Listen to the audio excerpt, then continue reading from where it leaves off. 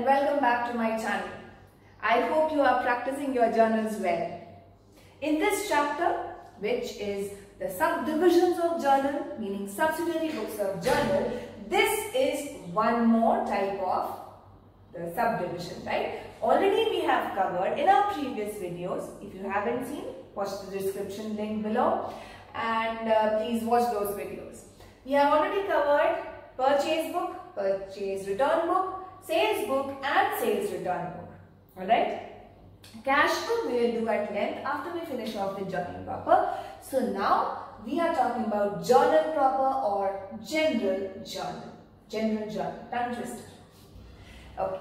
In this we have various types of entries. Now you all know that all the previous other books have been designed specifically to record a certain type of transactions. Like the purchase book records only credit purchase of goods. Right, very good. Now journal proper records all the residual entries which do not actually fit into the other books. ठीक है? तो जहाँ जो entries को वहाँ जगह नहीं मिली है, they will find a place here. Okay, because that is why it is called also the general journal. Nothing specific about it. So in this we have some categories of accounts. Before we go on to these, opening and closing entries, all we have to know is, see, whenever transactions happen, we keep passing journal entries for each and every transaction. For incomes, expenses, assets, liabilities and capital. We have done this classification. So all these various type of accounts are with me. At the end of the year, and which year am I talking about? The accounting year. Accounts are prepared every day, but the objective is to find out profit or loss at the end of the year. एक साल में business ने कितना profit या loss कमाया? So you have to find it out. And how do we find it out? Of course, my profits or losses depend on what? My incomes and expenses. Correct. So to find out profit, we know that we need to subtract all our expenses from all our incomes. Right? So income is more than expense, then we have a profit. And if it's otherwise, we will have a loss. So what do we do with all the accounts of incomes and expenditure? We transfer them to an account called trading and profit and loss account, which is prepared every year, end of the year. Close karne ke time. So every accounting year will close when I transfer these accounts of incomes and expenses and put them in this one place, which is the trading and profit and loss account. Now this, as every account has a debit and a credit side. This is also a nominal account. I will put all incomes here and all expenses here. You all know that the expenses are all having debit balances. Yes, whenever there is an expense, we debit the expense account. And whenever there is an income, we credit the income account. So here all credit side will have all the incomes and debit side will have all the expenses. Fine. Now this, if it is done, whichever side is more, we will be able to find out profit or loss. If incomes are more than expenses, this is more, then we will have the profit on this side. Otherwise, a loss on the other side. Right? So my objective of making the income and the trading and PL account is to find out profit or loss. For that, I have already transferred and closed my income and expenses, all the accounts. Right? What type of accounts am I left with? If incomes and expenditure accounts are all closed, the balances are closed by transferring to this account because we wanted to find out net profit or loss. What are the other three types of accounts that are left? Yes, assets, liabilities and of course capital, right? So all those three, what do I do with that? They do not affect my profit or loss calculation, correct? Only income and expenditure. So these assets, liabilities and capital will be there in the next year also, isn't it? Assets will not finish. Like if I have furniture worth 1 lakh, will it get exhausted at the end of the year? No. That's a fixed asset, so that will be useful in the next year also. Correct? So, ye assets, liabilities or capital ka balance should carry forward to the next year also, because next year also they are my assets, they are my liabilities and that is my capital. Correct? I cannot close it every year. Fine? It doesn't finish. It carries over. So for that, opening entry we need to pass at the beginning of each year, right? Once at the end of each year, ending is on 31st March. Okay, all businesses wrap up their books of accounts, finish off and find out profit and loss at the end of 31st March every year. Therefore, the year starts on 1st April. Okay, so 1st April to 31st March is the accounting period, accounting year. समझ में आ गया? So now, at the end, 31st March, end of the year, I have closed all my income and expenditure, and जो बचा है, we need to carry forward to the next year on 1st April, correct? And what am I left with? Assets, liabilities, and capital. So for that, to bring down from the previous year to this current year, accounting year, we need to pass one opening entry where we will debit all assets, credit all liabilities, and capital.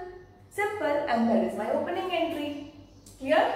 So opening entry is an entry to bring forward all closing balances of assets and liabilities and capital of last year, meaning previous year, to the current accounting period. Fine, this is one single journal entry passed at the beginning of each year.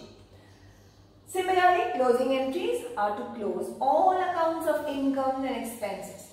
How? By transferring them to the trading or profit and loss account to ascertain profit or loss.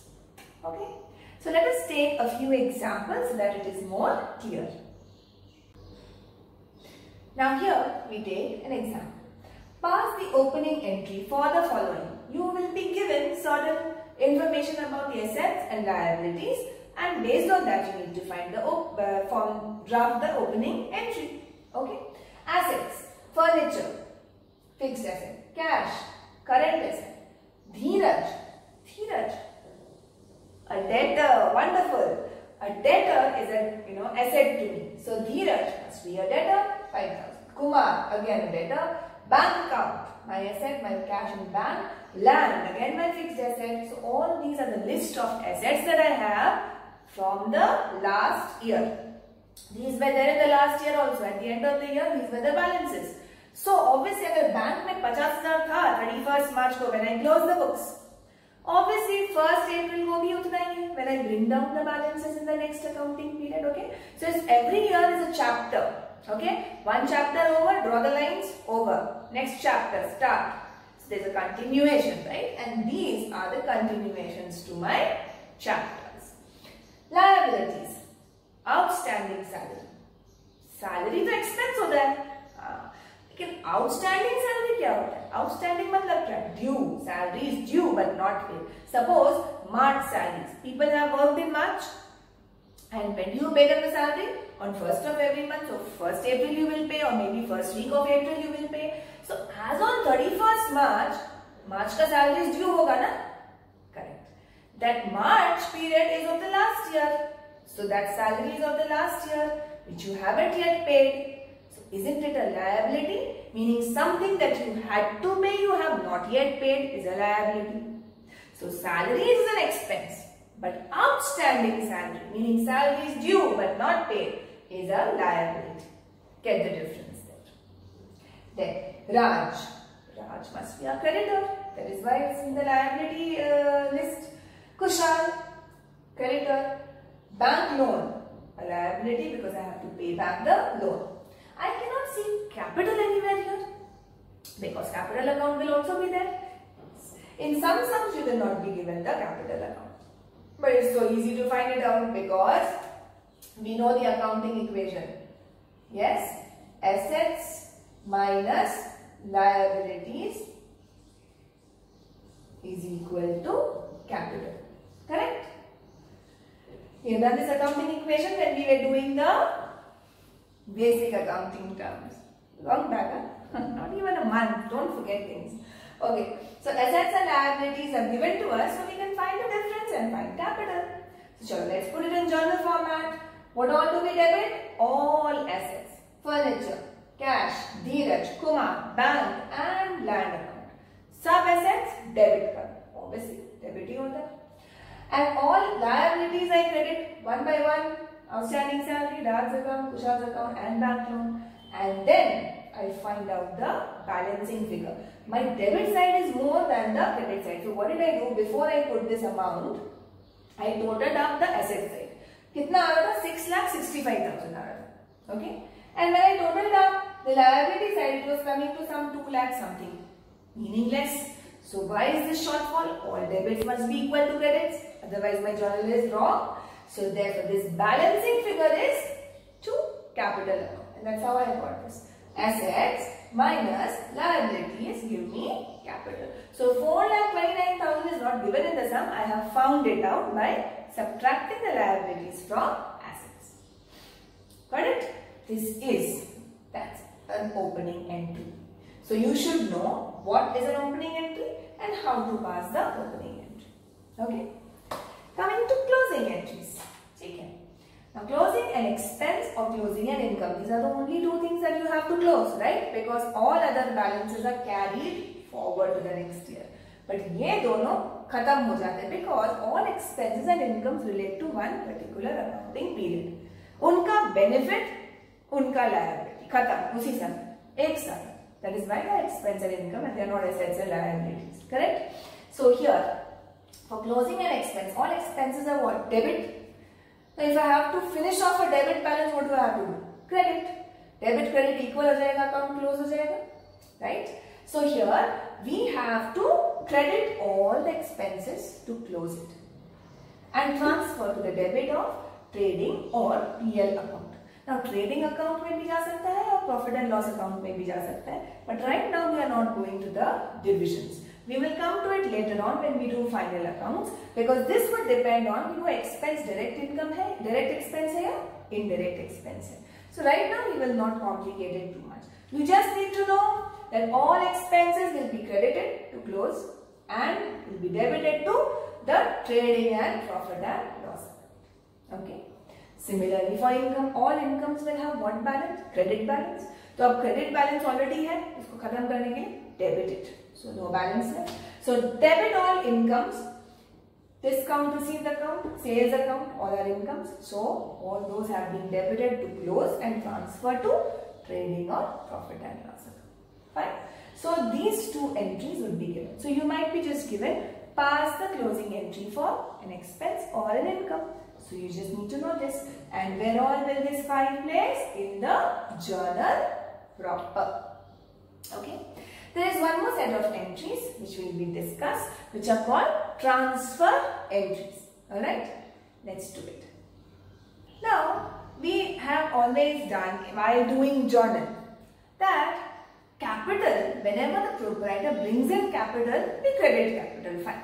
But when he takes out the capital invested, that amount invested, we do not debit capital, we debit drawings account. Kyun bhai? They are related accounts, right? Capital shows the amount of money the proprietor is bringing into the business and drawings will show how much he has taken out.